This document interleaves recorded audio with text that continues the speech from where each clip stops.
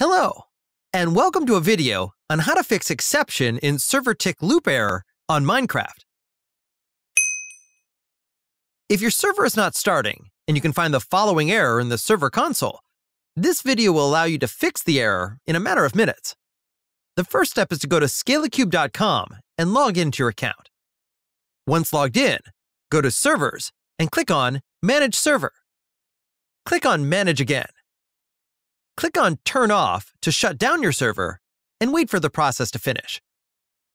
Locate File Manager on the left tab and enter it.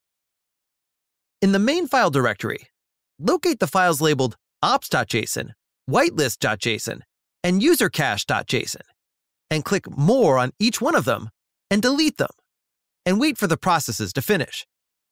Once this is done, go back and start your server back up again by clicking on Turn On. The issue is now resolved, and you can freely enter your server without any issues.